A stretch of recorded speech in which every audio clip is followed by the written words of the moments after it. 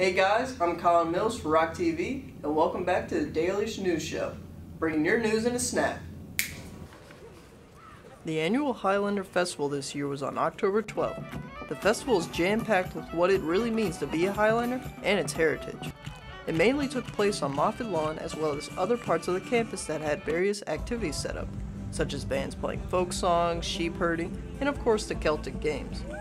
An inflatable Highlander was set up also so everyone could take selfies and group pictures around it.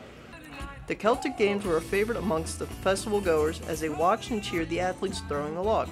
Another favorite was the hometown bands playing folk songs with many people getting up to dance along.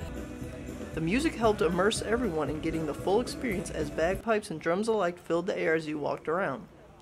There were also children activities set up so they could get in on the action too and try their hand in throwing the log seen in the Celtic games.